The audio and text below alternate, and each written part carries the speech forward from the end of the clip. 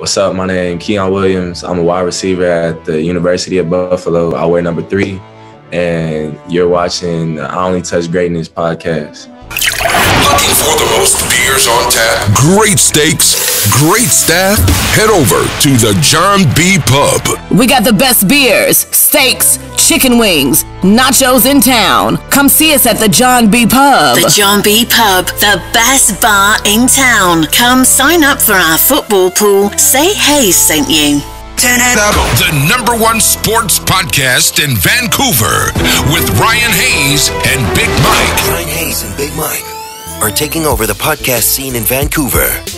Get down or lay down. Lay down. Lay down.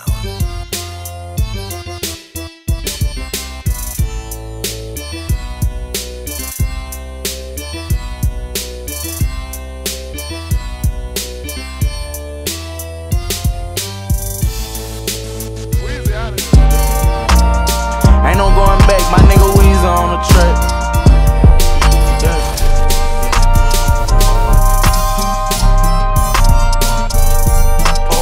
Can I take a minute? And a one-handed grab.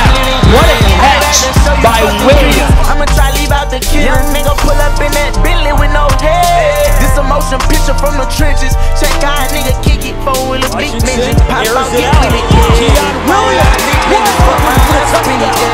Strapped down on with it. Fuck round and I hit it, yeah. Sending God my wish, still got some pending. I'm with some hoes more really than these niggas.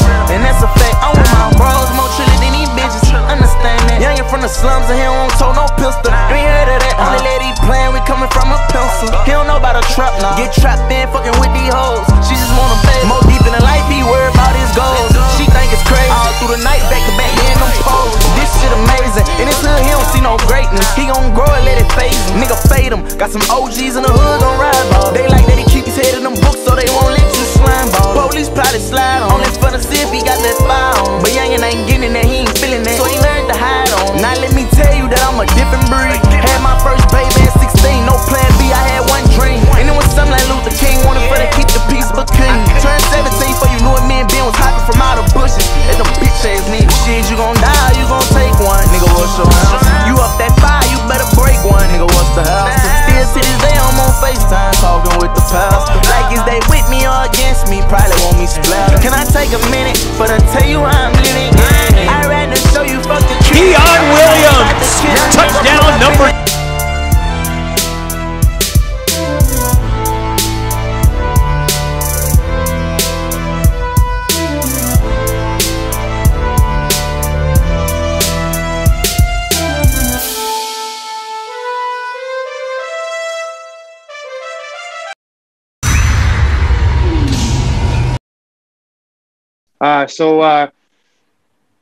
You want to just Quian, right? Is that right?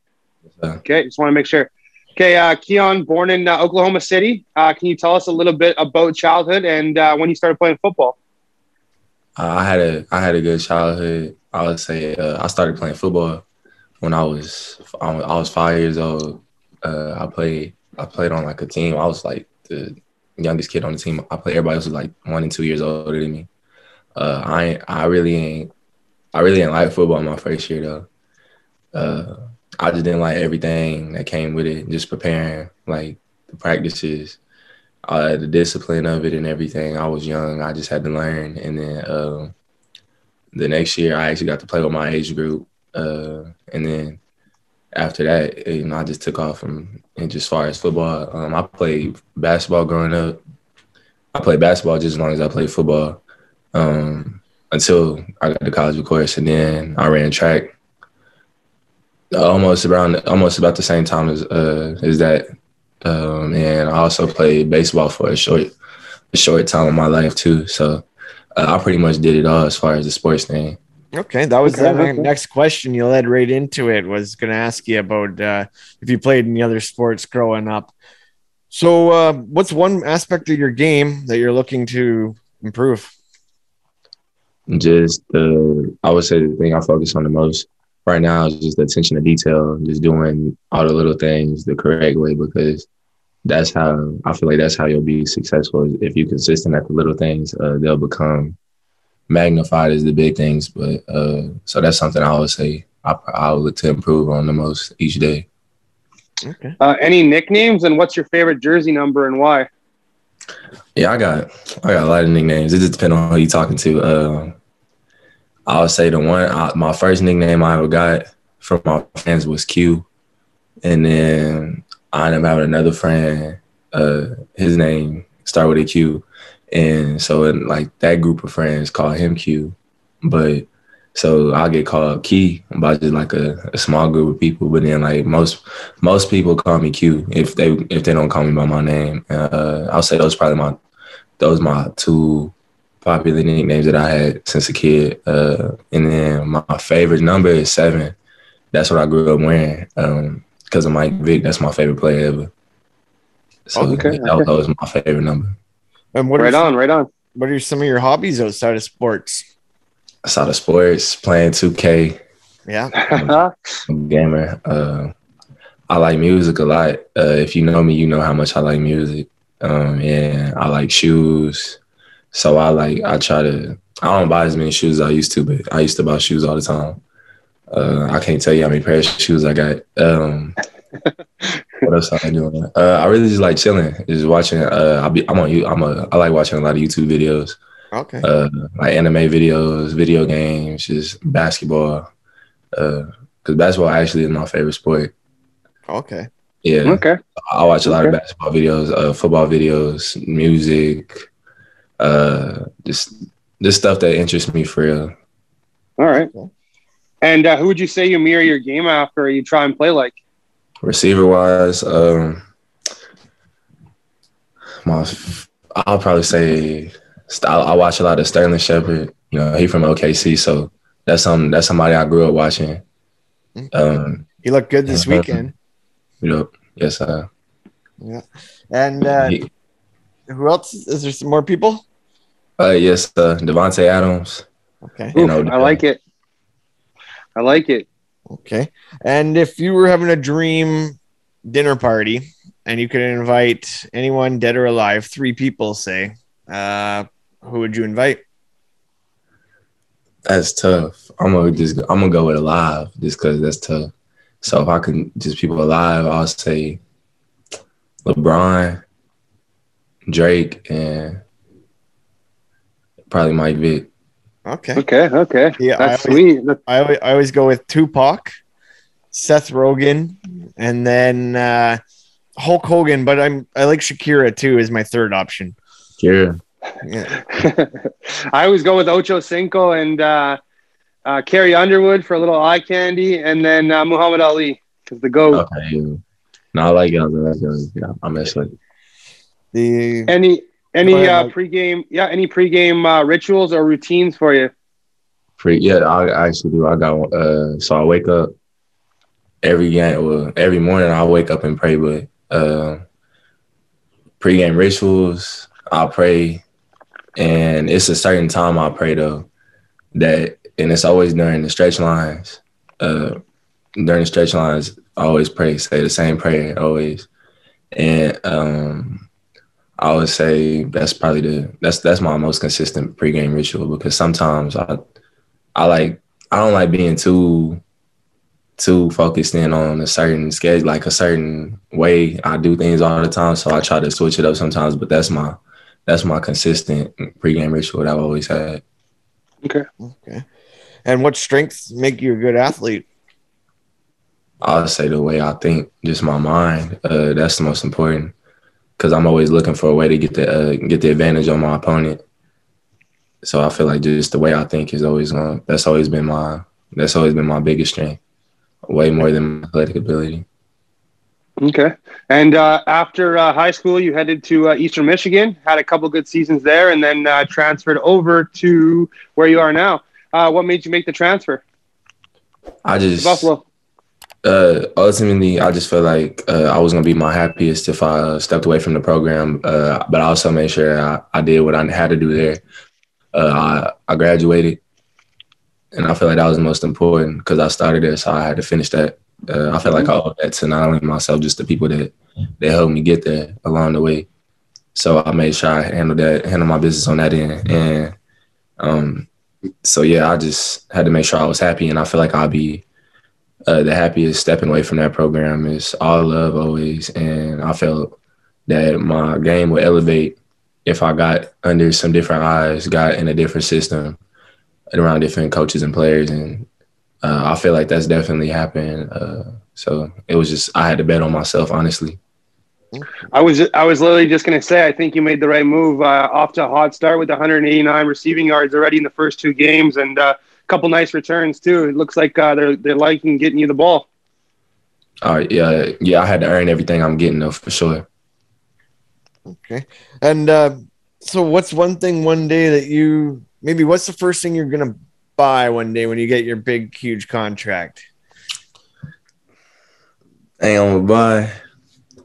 I'm gonna invest my money for sure. But if I had to make a purchase, I don't know. I don't know. That's tough. I'll say I'll buy a car, like a different car. I got a nice car now. Like I got a Charger. Okay. Oh, right on. Nice. Yeah, nice. But if I could, I'll probably buy like one of them old school Cadillac DeVille's, like my grandpa used to have one back when whenever I was a kid. My daddy had one too. That's sweet. Yeah. One of them. Absolutely. What would you say your favorite play call is? Just as far as a route? Yeah. It's a toss up between the post and the fade, because I just feel like you can't guard either. You can't guard that. That's okay. And if you could create a slogan based on your life, what would it be? Tough question. I've never even done that one before. I ain't never thought about that. Something. All right, that's easy. Honestly, something my daddy always told me. He'd still tell me to this day. Be phenomenal or be forgotten. So that's something. Perfect. That's a good one. That's a good one. What's your favorite road stadium you've played in so far? Or I'll say San Diego State. Okay. Yeah, they play in the Chargers' old stadium. What's that? The Quanza? I don't know how to say it. Oh, okay. Yeah, the one in San Diego, obviously. Yeah. Yeah. And what's your dream stadium to play in one day? Dream stadium. I always wanted to play. Oh, that's hard. I like the Coliseum. The Coliseum, I just always wanted to play there. Yeah, another one. Every day we've been talking about this. Every person we're interviewing, and to me, that's my favorite stadium. I've never been there, but I've always wanted to go see a game there. Yeah, and now the last few days it keeps coming up. Every interview, somebody's got either they want to play there, that was their favorite place to play, or they're a Raiders fan, or not Raiders, Rams. The Rams now. Yep. Yeah. Not Raiders. If there was a karaoke contest, or I know some teams do rookie initiation, and you had to sing one karaoke song, what song are you singing? Dig into my bag real quick. I'm gonna have to go with probably, I don't know, probably like Passion Fruit by Drake. Okay. You got any hidden talents?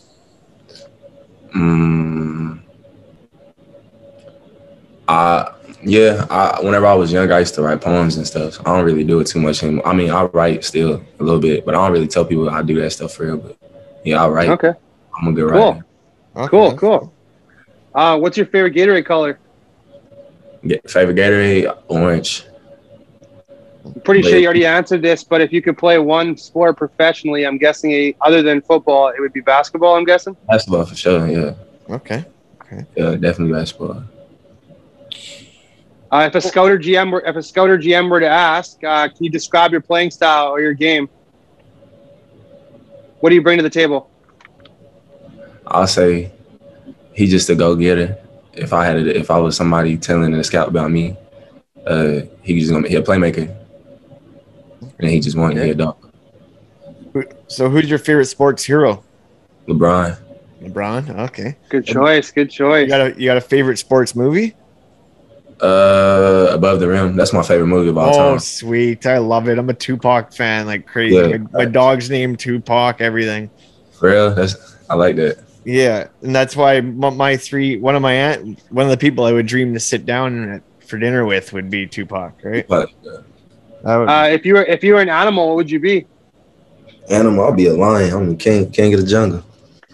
Nice. My answer is a dolphin because I look like a dolphin. I got no hair and a nose. What's your favorite music before games? Like, is there a pump up song before games? Yeah, I always say I got like a little collective group of songs I still listen to because it take me back to when I was just like a youngin', like going to the games like with my daddy and my uncle, my grandpa, my little brother. I'll say I got like a few songs I listen to every game day. I listen to The Ride Freestyle by Meek Mill. I listen to Legendary by Wale. I listen to No Wheaties by Big Crit. Yeah. Okay. Those are my top three. I'll say I listen to on game days.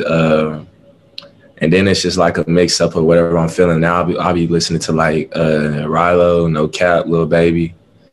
Okay. But I got some songs. It's more than those three, but I got some songs that I go back to from my younger days when I was like elementary, middle school that I just listen to on every game day. I just got to. Okay. And how important is an athlete's public image? I would say it's very important just because that's what we do on a daily. That's what our life is dedicated to for the most part. So I feel like it's important is to keep your name and your image in a positive light because that's like I say I went like that's the truth. Like people just look at you in a certain way just as far as just from an athlete standpoint because I feel like a lot of people look at athletes as just people who only good for what they do, just for the entertainment, their sport.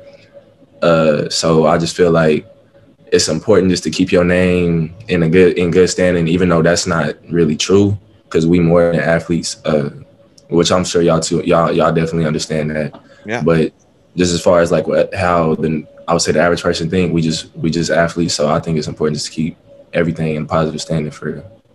It's good. That's a good way to look at it. And what are some personal goals for this season and some team goals? My personal goals are wrapped into my team goals, honestly.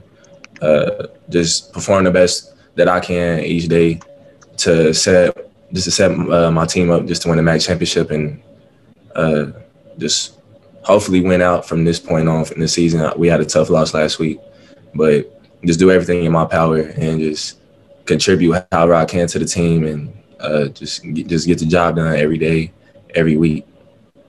Okay, and what's your personal highlight? Personal highlight, as far as like something. Sure. Like, usually the questions are on the field, but it doesn't have to be. That's tough. Personal highlight.